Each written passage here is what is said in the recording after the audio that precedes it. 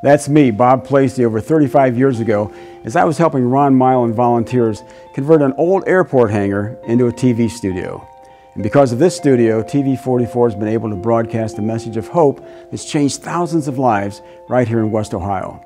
Unfortunately, much of this studio hasn't been updated since the 1980s when it was first built. That's why I'm so excited about the Studio 44 Refit campaign.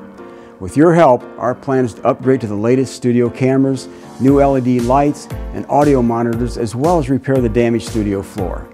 Join co-chairs Tom All and me as we raise $200,000 by May 31st. The good news is that total gifts up to $100,000 will be matched by the Acts 44 Foundation.